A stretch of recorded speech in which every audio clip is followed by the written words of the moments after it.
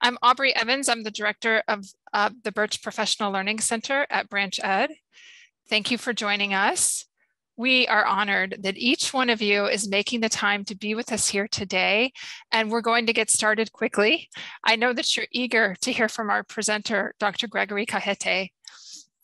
Before we begin, we do want to acknowledge the disruption in our lives and the increase in traumas caused by the global pandemic, by the events in Afghanistan, Hurricane Ida, and other things that may be weighing heavy on our minds today. Even though we can't see each other in this webinar format, we feel the connection that makes us a community, and that is to make the world a better place through education. And with that, I will briefly share the mission of Branch Alliance for Educator Diversity. It is our vision to strengthen, grow, and lift up the impact of educator preparation programs, or EPPs, at minority serving institutions, or MSIs, as being central to efforts to shift the 20% of national representation of teachers of color to a much greater percentage of a diverse and highly qualified teaching force. In doing so, we can and will ensure America's children receive the best education and support as possible. Today happens to be Branch Ed's 4th birthday, and I can't think of a better way to celebrate it. Thank you all for joining us on our birthday. Today is the first webinar in our 2021-2022 webinar series on innovative pedagogies. The intention behind this series is to inspire us all to think about educational practice through lenses which center and humanize historically underrepresented and excluded learners. Each webinar features a pedagogical expert. Our hope is that you will walk away with an invigorated teaching philosophy and strategies that revolutionize your practice. Today's webinar is on American Indian education. Next, we have Humanizing Pedagogy with Dr. Maria del Carmen Salazar on October 6th. These webinars are on the first Wednesday of every month, except for January. I'll send a link I'll share the link to our events page at the end of today's session. So now I will introduce today's presenter, Dr. Gregory Cajete. He is a Native American educator whose work is dedicated to honoring the foundations of Indigenous knowledge and education. Dr. Cajete is a Tewa Indian from Santa Clara Pueblo, New Mexico. He has lectured at colleges and universities all over the world. He worked in the Institute of American Indian Arts in Santa Fe, New Mexico for 21 years. While at the Institute, he served as Dean of the Center for Research and Cultural Exchange, Chair of Native American Studies, and Professor of Ethnoscience. He is also the former Director of Native American Studies and an Emeritus Professor in the Division of Language, Literacy, and Sociocultural Studies and the College of Education at the University of New Mexico. Dr. Cajete has authored 10 books, 37 chapters, numerous articles, and over 300 national and international presentations. We are honored that Dr. Cajete is educating us today and opening the Branch Ed Innovative Pedagogies webinar series. Before I hand it over to Dr. Cajete, I want to invite all participants to please enter your questions in the Q&A box, and we will reserve the last 10 minutes of today's session for Dr. Cajete to answer your questions. And with that, I will stop sharing and I will pass it over to Dr. Cajete.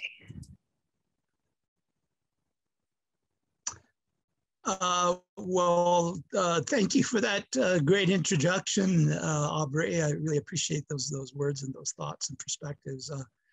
And it's really a pleasure to have this opportunity to share my thoughts on American Indian education with all of you as fellow professionals in the field.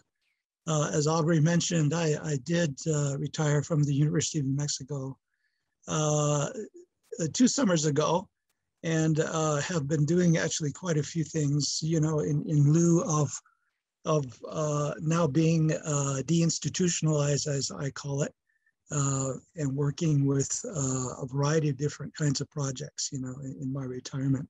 So today's webinar really is a pleasure for me, and really I think gives some perspective to some of the things that are going on in Indian education as a whole, but also what is happening in Indigenous education worldwide. Just a few words of preface before I begin my presentation. You know, Indigenous education has really begun to take on a life of its own. Worldwide, Indigenous peoples are really making many kinds of initiatives with regard to education as a whole. The primary one of which is really what we would call indigenizing or indigenous forms of education into either Western educational context or really creating their own community schools. So there's a movement afoot, you know, with regard to the Indigenous world, you know, with regard to exploring various dimensions of what we today call education. I want to emphasize that, you know, I was a professor in the College of Education, where my primary task was really to provide expertise in American Indian education for teacher educators, which I think is a role that many of you are also playing in your respective institutions. But outside of the Western academic context, I also was involved and am involved with what we would call an indigenous movement, indigenous-based movement, to really actually reclaim our own traditional forms of education, our forms of cultural expressions, you know, with regard to education as a whole. And so my first book, Look to the Mountain, An Ecology of Indigenous Education, which was largely based on my research while I was at the Institute of American Indian Arts in Santa Fe, New Mexico, really began, I think, a process of Native peoples exploring their own epistemologies as the foundation for their expression, their cultural expressions of education. So I just want to make that point because there is Indian education as it occurs in schools and institutions of higher education, and there is Native education as it occurs with tribes and communities. And so what we're going to look at today is perspectives in the classroom that I think are very important for both teacher educators and actually teachers themselves to be aware of, and to also give some time in terms of their study and research with regard to how to approach the teaching of Native American students. So with that, I'm going to go ahead and begin to share my screen. And I should have started this beforehand, but I'm going to go ahead and go off and open my, okay, I'm hoping all of you will be able to see that. Okay. So the presentation for this morning is entitled Key Considerations for American Indian Teachers, American Indian Education. I do, you know, make a caveat because of American Indian education, because this would be slightly different. Let's say, for instance, if I were doing something in, let's say Taiwan, Indigenous education, and, which is extensive, and doing something with the Taiwanese educators. So this is very specifically for American educators. I should say that a lot of my work is actually based on experience. I think when I retired from the University of New Mexico, I had been a frontline teacher for about 46 years, both at the Institute and also in the College of Education and Native Studies at the University of New Mexico. So many of the thoughts and perspectives that I'm sharing with you are based on just an understanding of the breadth of considerations that you as teacher educators or teachers need to be aware of. One of the things I start with is the idea that all of us as teachers are learners. And And if we keep that in mind, that we're constantly learning, that there's always something new to learn as teachers, I think we begin to really open ourselves up for that notion that we are all learners along with our students in the classroom. Learners, particularly in terms of the nature of cultural differences, issues of oppression, bridging two worlds, native language and cultural issues and ways of learning, literacy, and native thought and empowerment. So these are some of the themes that you'll generally find lots of the literature referring to as it pertains to American Indian education. I should say at this point that there's quite a bit of material actually, with regard to American Indian education coming from actually all over the world, but particularly from the United States and Canada. And so I would really encourage you, as you listen to my presentation, that you begin to augment your understanding by really taking a look at the literature that's available, which is always growing and always developing. So learning about American Indian education is what we really are going to do this morning.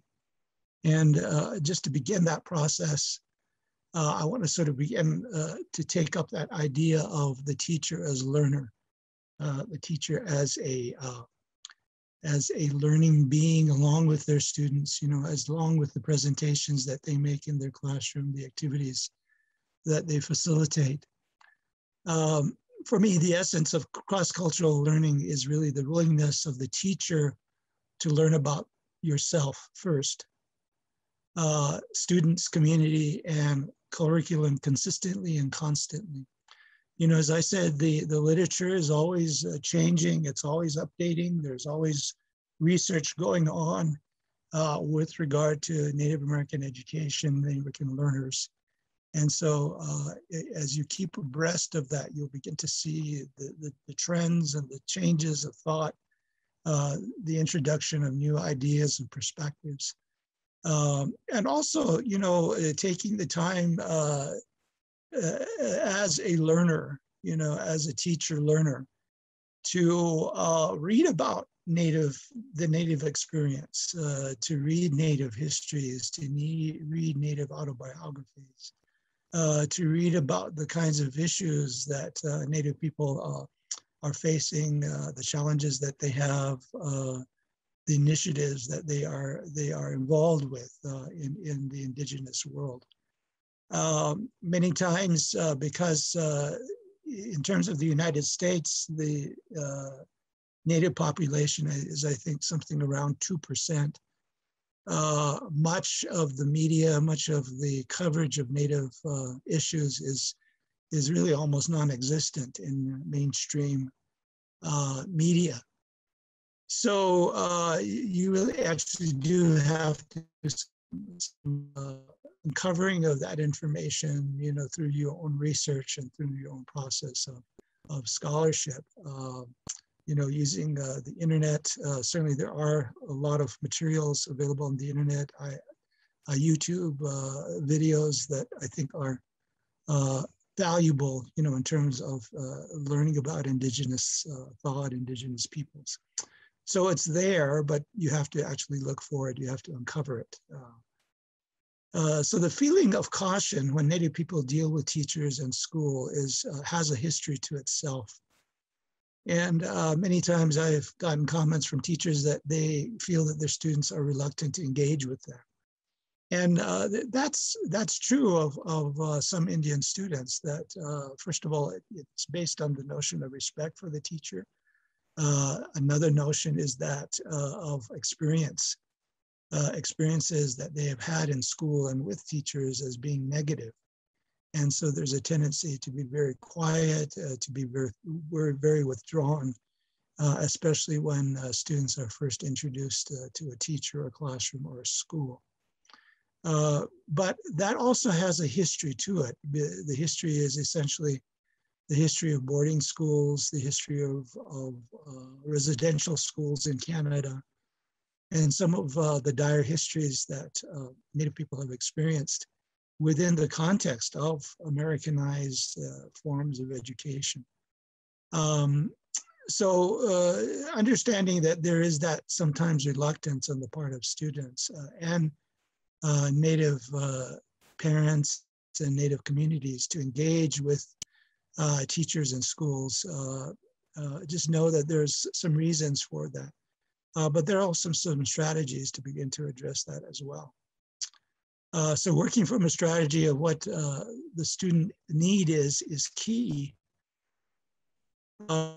Students' future, connecting to their cultural background, establishing pride and self-esteem, and teaching skills that will help them succeed. Now, these are things that you would want for every student, but it's particularly important, as strategies and themes for working with Native students. And again, it all falls within the rubric of the teacher as learner.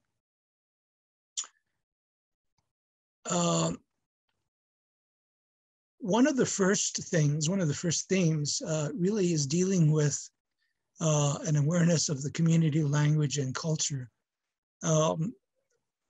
Again, Native communities have gone through various levels of assimilation, i.e. through education, through schools, through just participating and engaging with American society. But for the most part, Native people still view themselves as tribal peoples. They have connections to a homeland and to a community, to a tribe, if you will. And indeed, today, many of our Native students are actually multi-tribal and multiracial and multicultural. As people have engaged over these past decades with American culture, Americanized ways of living. Along with that comes a lot of assimilation, of different ways of knowing, different activities, and different kinds of ways of being in the world. But primarily, I would say that you can still find and you can still see, at least I can, in most Native students, a connection to tribe or tribes and to a tribal history of some sort. And so that makes a very important difference, I think, between Native students and many other students, is that there is that deep tribal connection that still is with them. I think the last statistics were something to the effect of 70% of Native students now attend public schools. I should say there are other kinds of schools that Native students participate in. One, of course, is the system that has been in play for 2 centuries now, and that's the Bureau of Indian Affairs school system. Other systems include various forms of parochial schools that Native kids participate in, and a few students actually do go to private schools. But for the most part, Native students do attend public schools. And in that context, of course, they're engaging with other cultural groups, other ways of being, other histories. What's really telling with many Native students, as they have confided in me, is that they rarely see anything about themselves, about their people's history, about the history of Native people in what they are learning in public school. So that continues to be a major issue within the context, representation of the cultural histories of Native people in authentic ways. I want to add the word authentic ways, not the usual idealized or patronizing ways that many students also complain about, but in authentic ways, authentic histories, honest histories of people and place that are indigenous. So in that context, certainly cultural and language continues, and the cultural and language loss really continues at an accelerated rate among Native American youth. I know that as I talk to tribal leaders across the country, this, in terms of youth and education, this continues to be one of their main concerns, the loss of culture, the loss of language. Because as I said before, Native peoples are tribal people, and the culture and language is kind of the foundation of their identity, of their sense of who they are and who they are in the world. So that brings a lot of anxiety on the part, certainly of parents and community, with regard to that culture loss, that language loss. Now, I should say that a lot of tribes on their own initiatives, have created language programs and also cultural programs, to engage youth in a variety of different kinds of tribal ways of knowing, and also tribal histories, tribal language programs. And again, this is a priority among really most tribes in the United States. Sometimes the tribes are working with the Bureau of Indian Affairs schools that are situated on or adjacent to their reservations in terms of providing resource and content. But they also do interact with public schools. As they interact with the public schools, they bring forward their expertise, the history of the tribe, and begin to try to address some of these kinds of concerns with regard to culture and language loss. So I have to say, along with what the students are getting in terms of the school itself, sometimes that's being supplemented by the tribe in a variety of different ways, through a variety of different initiatives, through after-school programs, through summer school programs, and the like. But again, this really depends on the tribe's capacity and research, or rather resources to do so.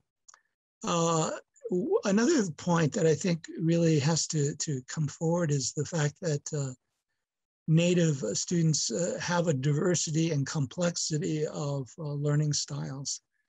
There's been the tendency to sort of categorize students as certain kinds of learning styles, being quiet, being very reflective, very oral orientation, and that is true. That is true. But that is not to exclude some of the other kinds of learning styles that are also exhibited by students, because as I said, as they engage, as Native people engage in multicultural communities, they also pick up, ways of knowing, ways of being that are coming from those communities as well. Using students' creative strengths and orality to help them with literacy. So many students do experience trouble reading and writing in English. Again, it varies, from individual student to individual student, but this is really based on the fact that Native cultures and traditions are primarily oral cultures, oral traditions. Knowledge is handed down, through elders, using stories, using examples, using metaphors. And so there is also this tendency also occurs within the family, where instructions are given primarily orally. So there's a deep investment in the oral tradition, which continues in most Native American communities and also in most Native American families. So using those strengths of hearing first, listening to stories, and then beginning to introduce the students to the written versions of the story, let's say, becomes a very important kind of technique. But nonetheless, that idea of orality is a very important consideration as you're working with Native students. Again, these are just some of the kinds of things that I think are very important as you think about Native students in this context. I didn't mean to do that. Actually, I'm still working on this.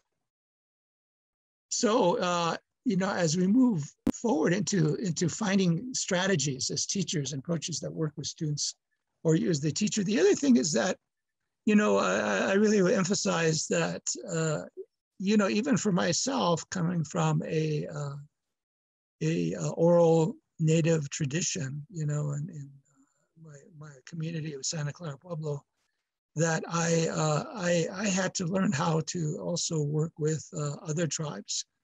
This was especially my work at the Institute of American Indian Arts, because there are some variations in the way that that orality is expressed even within Native communities.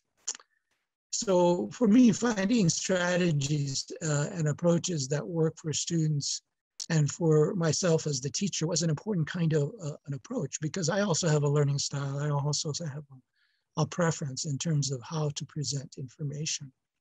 And sometimes that works for some students and sometimes that doesn't.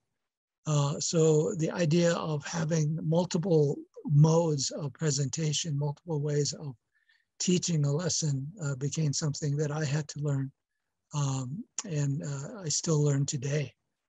One of the most powerful ideas is one of the most powerful persons, I should say, in the whole educational system, especially if you're a young Native child. The authority figure is the teacher.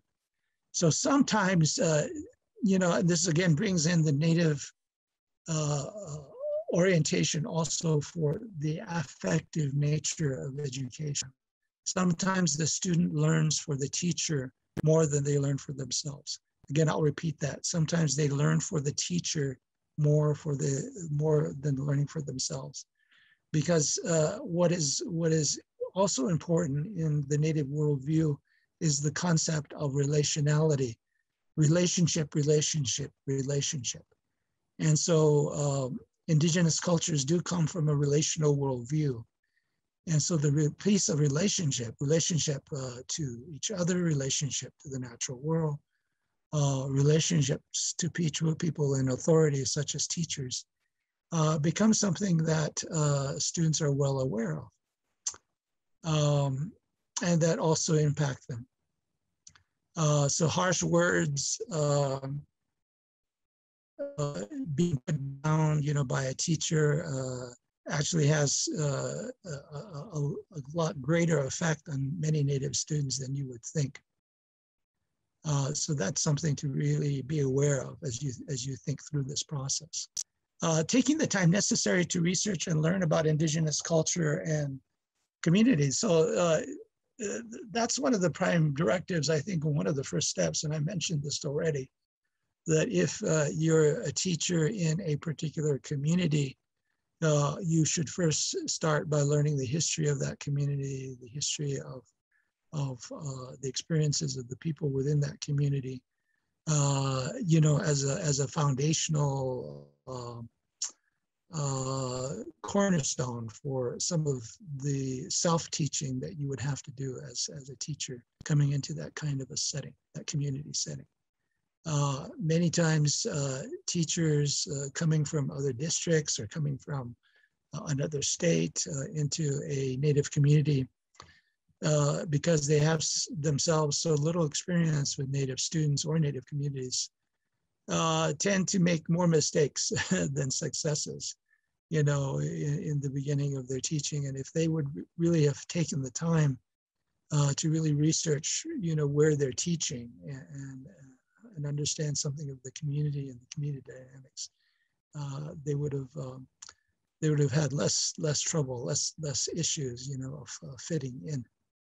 So that goes without saying, that you really have to take the time to know your students, know your community. The other area is teachers' methods and behaviors. Again, remember that affective dimension is very important.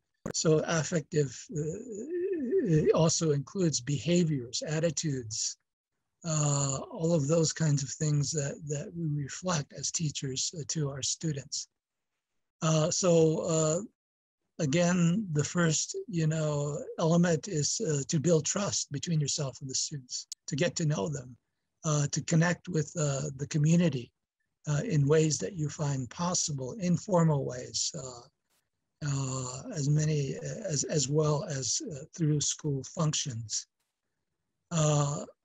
Establish cultural relevance in the curriculum. In other words, make it a priority in the context of however and whatever you use in the curriculum, to bring forward cultural relevance.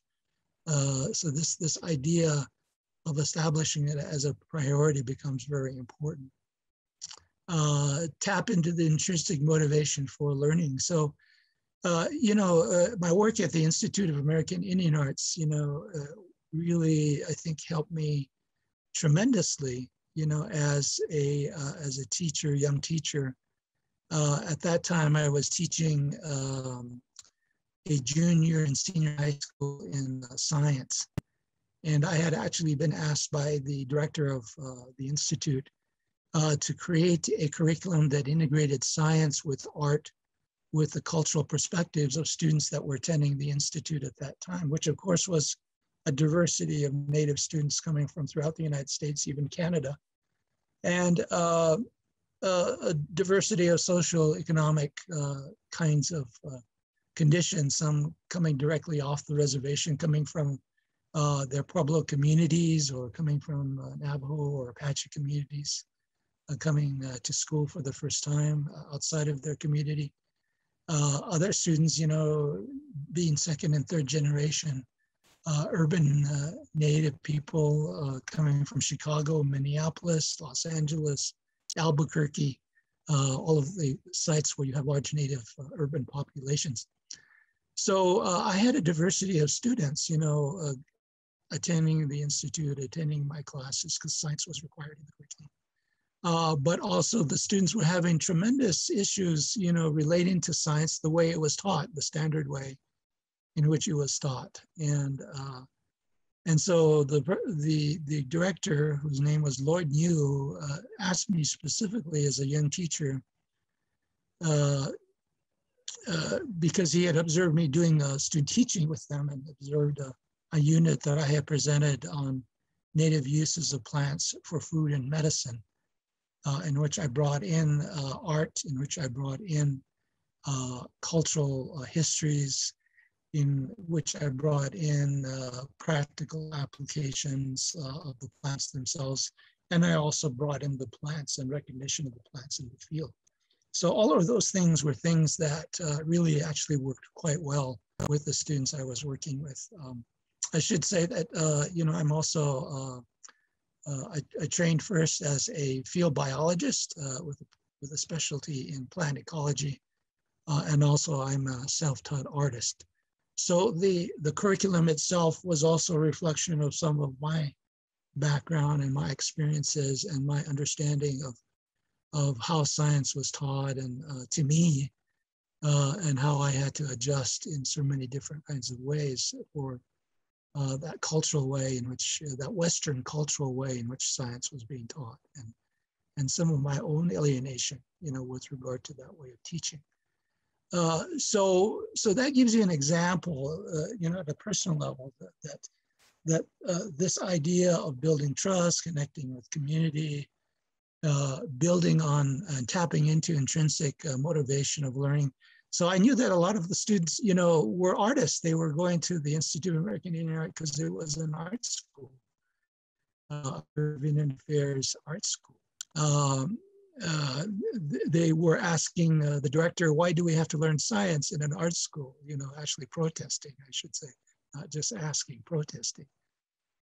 So those were real feelings, but intrinsic motivation has to do with what students are really interested in, culture, their sense of identity, their intrinsic motivation related to art, wanting to be art students, all of those things come into play. as considerations as you're thinking about how to teach and what to teach Native students. Be effective and use humor. The idea of so Native people are great joke tellers, and Native people grow up within a context of humor for within their families and communities. And so, so the use of humor or being humorous, is actually a positive way to interact with many of the Native students. And of course, working with the family, helping them to understand your needs as the teacher, to help the students, and also your need to learn as a teacher.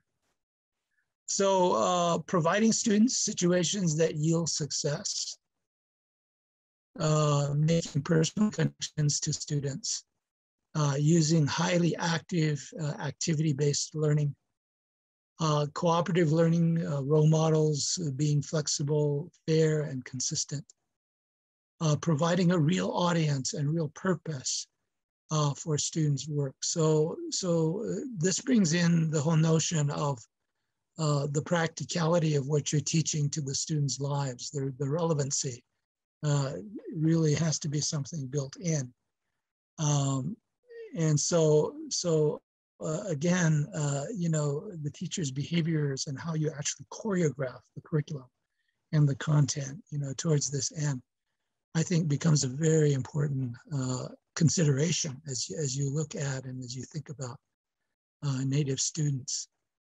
But again, these methods, work very well for all students. What I want to emphasize is that for Native students, these work especially well. And so as you begin to explore, how do you approach teaching Native students, these are strategies that are very important to explore in your own behaviors and methods of teaching. Recognizing the cultural gap between teacher and students, for the most part, I should say that, even though many of my generation, as Native people went into college and received education degrees,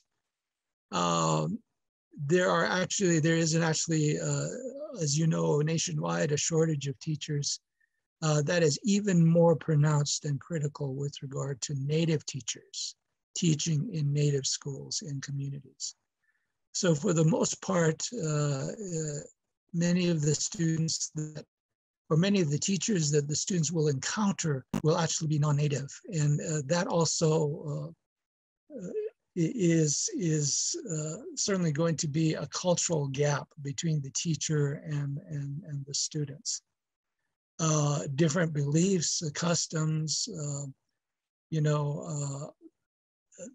this notion of harmony and balance, which is kind of the overall expression of relationality as a worldview in Native communities, becomes also something that you experience, as a teacher interacting with Native students, the notion of harmony and balance being very important, and the notion of relationship.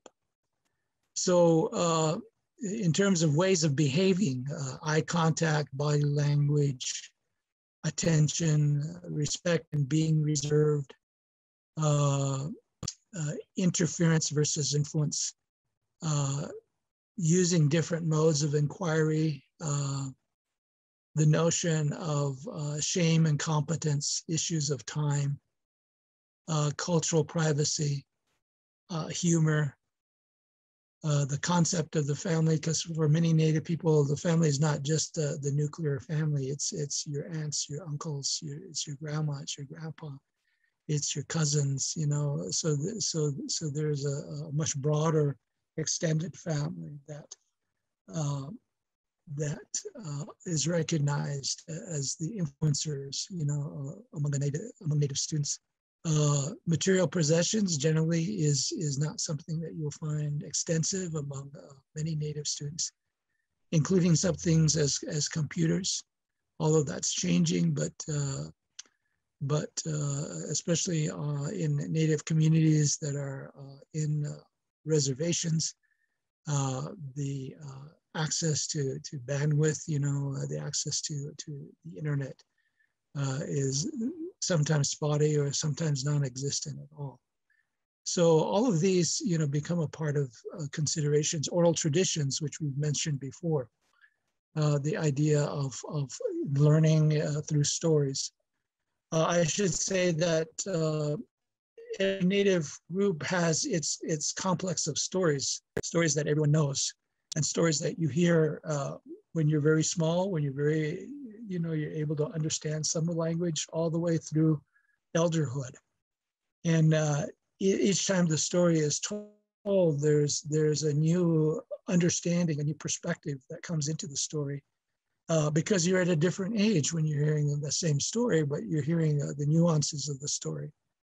And so in the oral tradition, there's a graduated way of understanding through the process of storytelling that is incorporated into orality, that many tribes still actually do practice. So eye contact, the idea of direct eye contact is considered among some students as a threat. Other students, it's not. But again, that depends on the level of assimilation that the student has gone through. But generally, students don't look you, Native students don't look you directly in the eye unless they're angry. Sometimes you communicate through your body language more than you communicate through the words that you say. The attention that you give when it's appropriate, but not spending over attention on students also, which would make them uneasy, is something that you have to balance.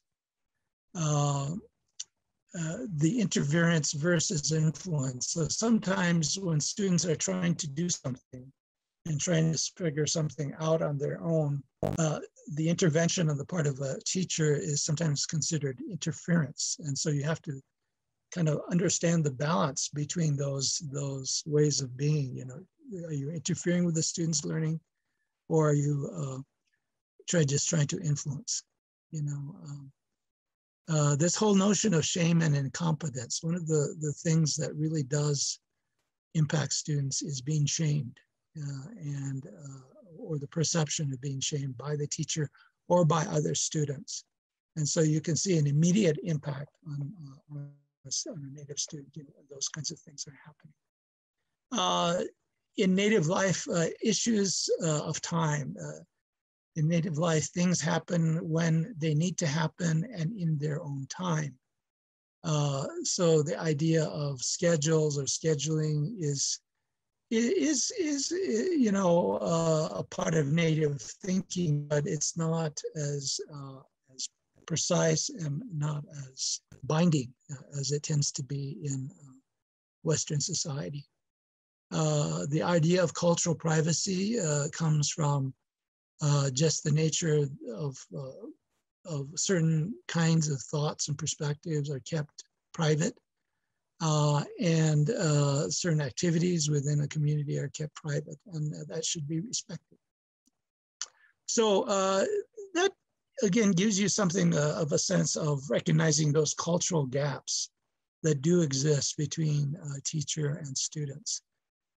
Challenges in seeing these cultural differences, the children's misunderstandings, the teachers' misunderstandings, the administration's misunderstandings really can be alleviated by just doing some homework, with regard to some of these kinds of behaviors and these kinds of components, I guess you would say, of the cultural gap. But again, I'll just move forward.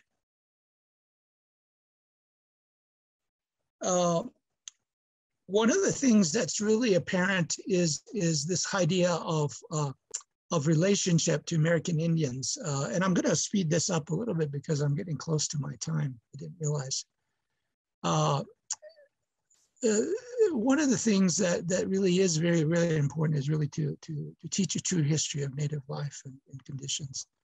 Oppression, its relationship to American Indians, oppression and its effects institutional racism, overt and covert racism, malfunctioning institutions, community and family issues. You first teach about this, but then you find ways to move beyond it. And so that's one of the reasons why the teaching about the history of oppression is important in working with Native students. Some of the challenges of the students themselves, loss and strength of their culture, which continues, effects of peer pressure, identity confusion. As I said, a lot of students are multiracial, multicultural, and multi-tribal.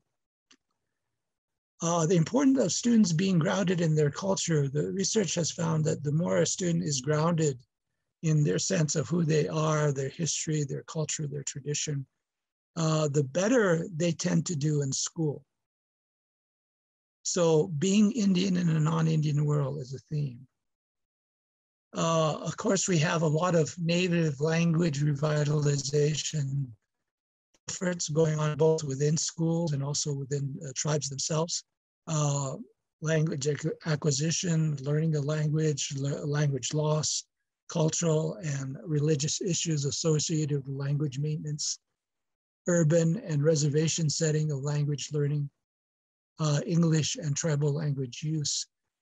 These are all some of the kinds of issues that come forward in native language teaching and learning. And this is more specific to those schools that are very close to reservations and actually are attempting to working with the tribe, working with tribal members to incorporate some sort of a language program in their curriculum for their students.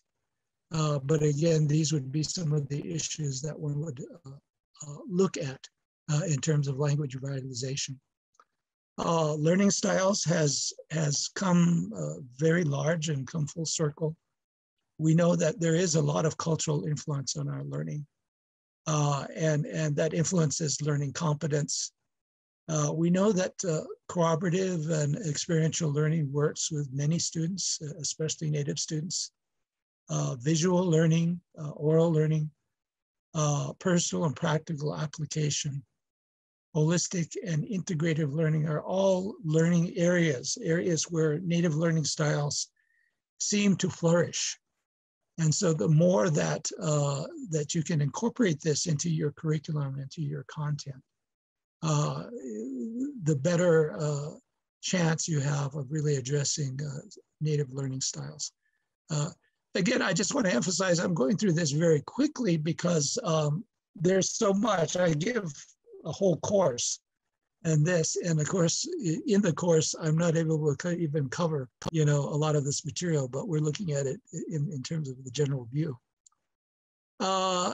Many mainstream educational incentives do not work well with American Indian students. Rewards, grades, going to college, public praise or criticism, incentives must be intrinsic first and then move to the extrinsic. This is very important because many times there's a feeling that, that the students have these motivations, in their mindset, and they actually don't. You have to actually begin with, how does this impact who you are as a person? And how does this impact who you are as a Native person? That becomes one of the first considerations that many students, consider as they look at these incentives that we throw at students many times. The need for self-determination, Pablo Freire, coined it as reading the world, understanding the world, acting on the world, with a real audience, a real purpose, retaining and renewing culture, interdisciplinary and thematic projects. So that idea of learning yourself through the things that you do by relevancy, choice, real life relevancy, inquiry about the world and its issues, exploring and connecting to students' curiosity.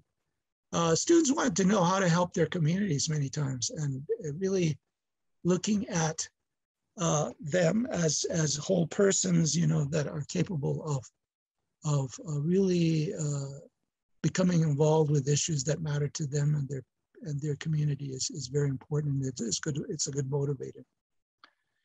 This is a big one. Responsiveness to teachers, caring, affective guidance, establishing a safe environment, clear and reasonable expectations, small steps, building confidence, building feelings of social and cultural and social confidence, opportunities for self-expression, role models, creative teaching, and empathetic and affective assessment beyond testing. I'll say that again, empathetic and affective assessment beyond testing. Again, all of these suggestions actually work well with all students, but again, I'm saying that it especially works well with Native students as you incorporate these understandings into your development and into your strategies of teaching. So finally, the level or role of research, and we'll have about 5 minutes for questions. One of the most important things that I taught my students, and because I learned it myself, was to really understand the notion and creation of creativity at a deep level, to understand that curriculum is founded on epistemologies, that curriculum is founded on society and culture and the issues therein. The curriculum is founded on learning styles and the kinds of theories that really are important, that engage students in ways that really impact them and impact their lives and have relevancy. So, I'll leave confronting deeper issues like institutional hegemony, teacher attitudes, community attitudes, and increasing parental involvement for maybe another webinar. But I really emphasize that for the teacher, the most important site of self-learning, self-knowledge is in the creation of the curriculum, and is in an in-depth research of how you create the curriculum in ways to address the needs of the students. So it's not for me the subject. The subject is very usually well laid out. It's really how you convey the subject within the context of doing a curriculum and then implementing it that makes the difference in terms of good teaching. So with that, I think I'm over my time, so I'm going to go ahead and ask for maybe 1 or 2 questions. Aubrey, I'll bring it back to you. Okay, we do have 3 questions in the chat. The first question is from Matthew Henley. I would love to hear more about the idea of honest history. Yeah. Oh my goodness, honest history is honest history. I mean, in many ways, we know that the history that usually is contained in our textbooks is only from one viewpoint and many times is actually censored. It does not include the real events that have happened. It certainly does not include the perspectives of minority peoples as actors in that history. And so that's what I mean by real history, is really presenting all sides of a historical event in ways that allow the students to develop the critical thinking and also to really hear a truth that many times is left out of the textbook learning of history. And so that's what I would mean by honest history. There's numerous books that have been written about honest history, and so I would recommend reading some of those books because they are there. And the other question. Okay, another question. Could you please, and this is from, sorry, I don't see the whole name because my chat cut off, from Patricia. Could you please clarify the difference between Native American tribes and nations? There is not really, actually, nations is a term that actually is a political term that came into use primarily by the federal government as it referred to certain Native groups and and confederations, because some tribes actually used to come together and form confederations, and that would be called a nation in the Western sense. So the term nation many times is used as a political term.